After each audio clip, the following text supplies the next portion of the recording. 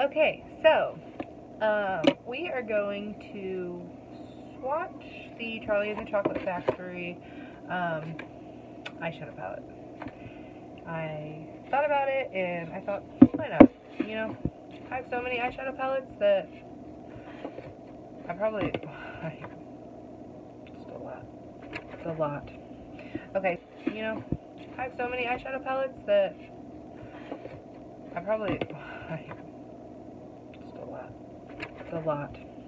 Okay, so I want to swatch it two different ways. I'm going to swatch it once with my finger and then once with my brush. This is a BoxyCharm brush. If you got the brushes and you know which one this is. If not, they don't have names. So, yeah. I like their brushes. They're so soft.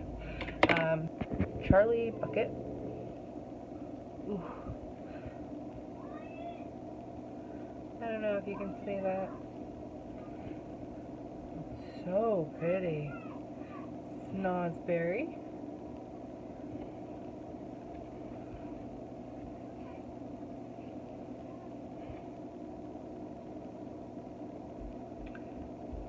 Augustus Galoop.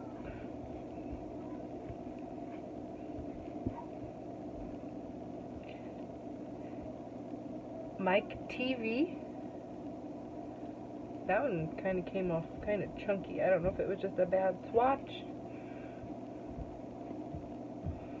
It's not chunky, it's a matte. So it shouldn't have come off. Willy Wonka. Now this color I'm pretty excited about because I love purples. That is a pretty awesome color, not gonna lie. Oompa Loompa.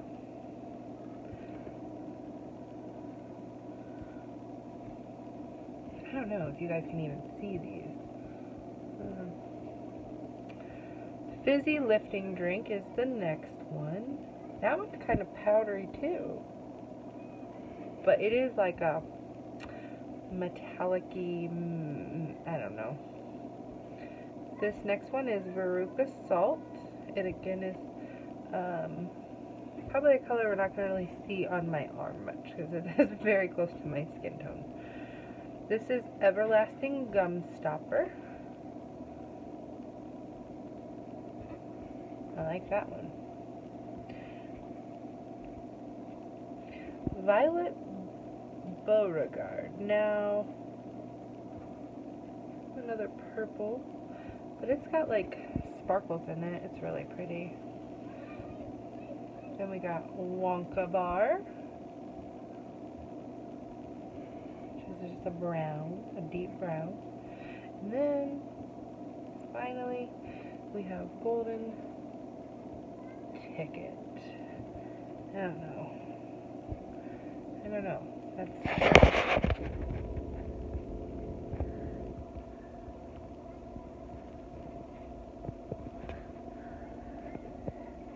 That gold is nice.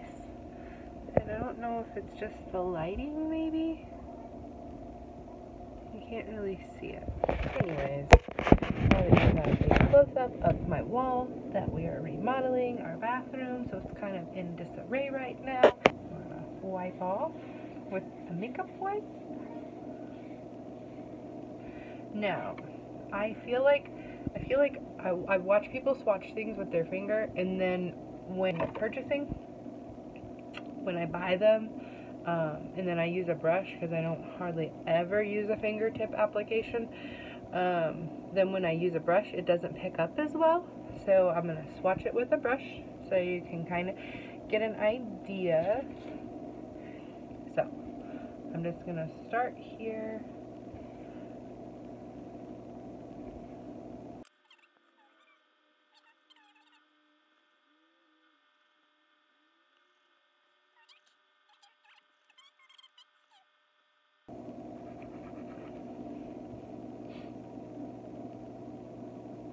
I am not loving this. I liked, they did really good finger swatches.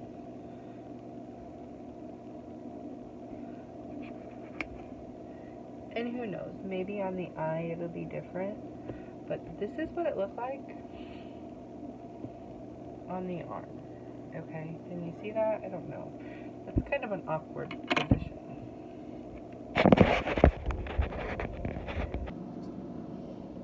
So this is the color swatched with the brush in the order that they came off the palette. There's that top one. I don't know. So I'm not writing the palette off, but I'm not impressed with how they swatch with the brushes. I'll use it a couple of times. I'll see if I love it. If not, it'll probably just be a piece on my shelf, unfortunately. The colors are kind of crazy. I knew that buying it though. Like I knew that, you know, like Snozberries and Mike TV and Oompa Loompa were not going to be colors that I go to. I do love purples and neutrals, and I dabbled in some pinks the other night. I mean, I've always kind of dabbled with colors, but what I actually will wear is a lot different than what I'll just play with. I don't know though. I'll give them a try. Maybe they'll apply better wet. That's something I could have tried. I guess I didn't think about it. And again, I do like their formulas. I love their Briar Rose formula, and it went on so nice. I don't know if the formulas are different or what they changed, but again, they're a small company, and I mean, the price point wasn't bad, and they were really awesome about fixing the issues that we had with what they shipped me. But anyways, thanks for watching. Bye!